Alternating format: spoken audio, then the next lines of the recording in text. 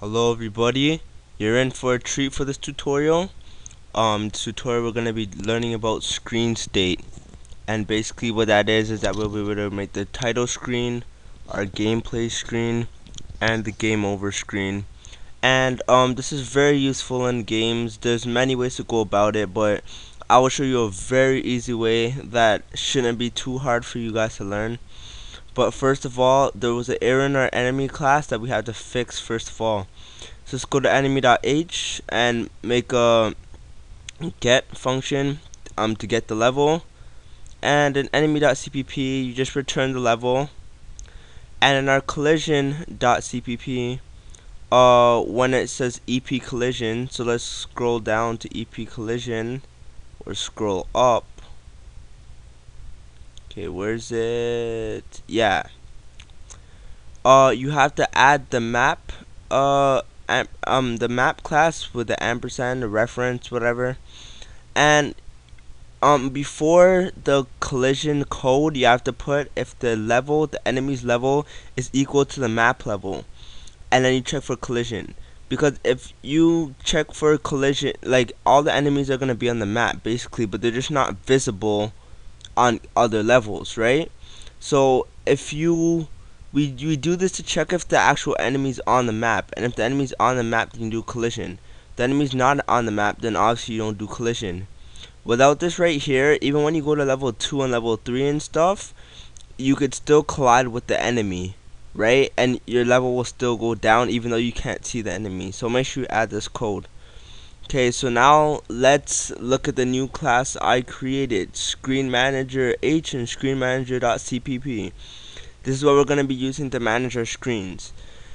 Now we call them screens because basically it's a screen. It's called ScreenState because it's the state which the screen is currently in.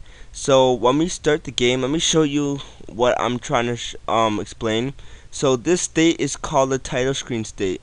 So it has play game and end game. So when I click Z to play the game, I'm in the gameplay state, right?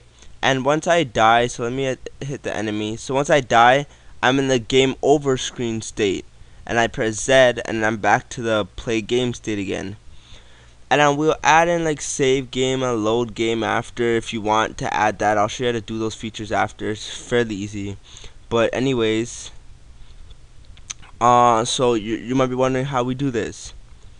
So this is not an object oriented way about going around this, but this is an easy way.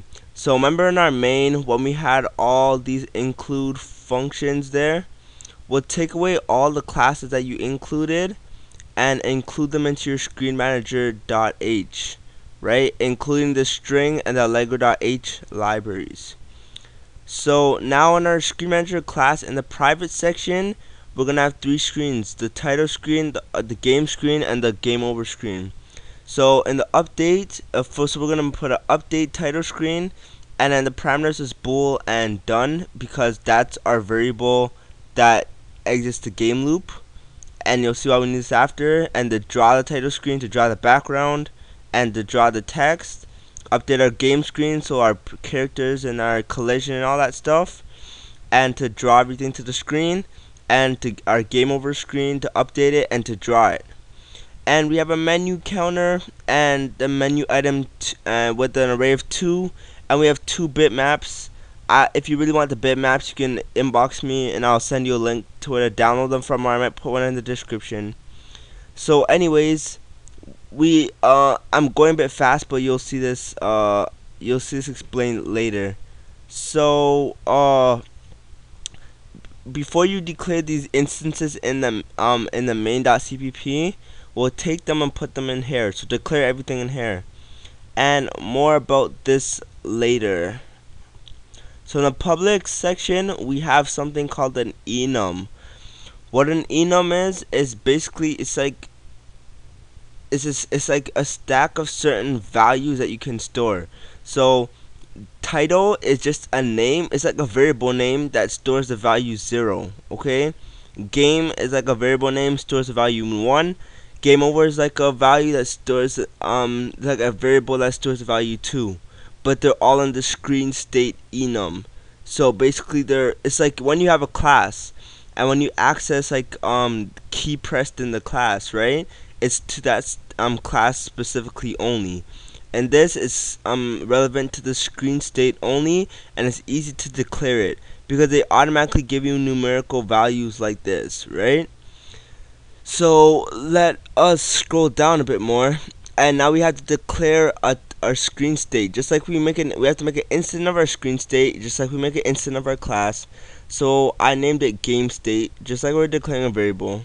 We have our constructor and our destructor, our init, our update, and our draw with the following parameters in there. And that's it. So let's go. Let me check how much time I have. Okay, so let's go to ScreenMonitor.cpp. And this is a lot of code, so I might take like 2 videos to finish.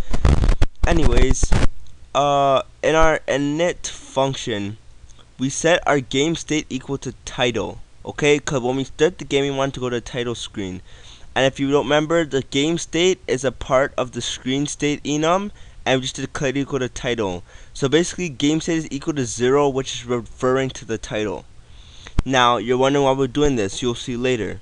So I put a menu counter equal to 0. This is what we're just going to be doing to scroll through the play game and the end game, right? And key press and last key press is equal to false. You're not going to need it. I think you're just going to need the key press. The key pressed.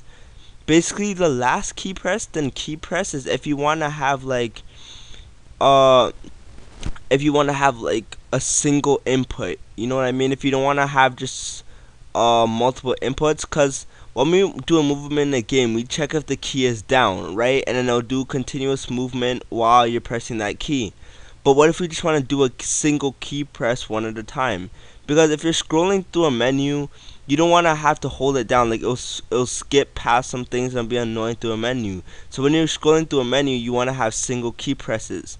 But since we only have 2 things right now in like our item, like when we're scrolling to our items, we don't really need that right now. But I'll explain that when we have more items in our main menu.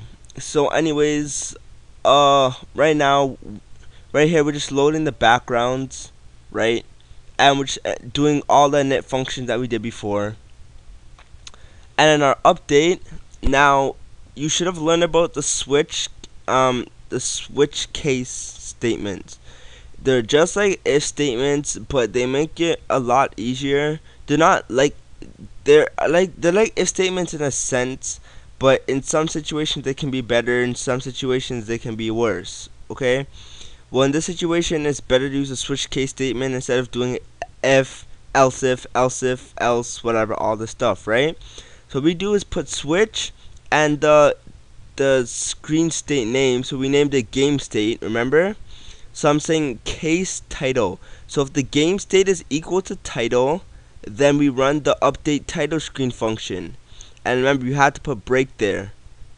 And if the game state is equal to the game, then we run the game screen update. And then if it's equal to the game over, then we update the game over screen. And then we do a switch case statement for the draw function as well. So if it's set to title, we draw the title screen. Set to game, we draw the game screen. And if it's set to game over, we draw the game over screen. Simple enough. And if you don't know about switch case statements, you should learn to go back to your basics. Okay, so now let's look at the functions that we're gonna create.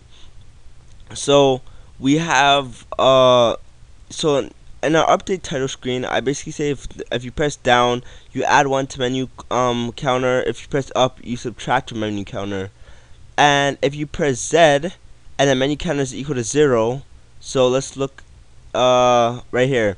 So menu item is equal to 0, right? And our menu counter is just gonna be scrolling through our 2 different menu items, right?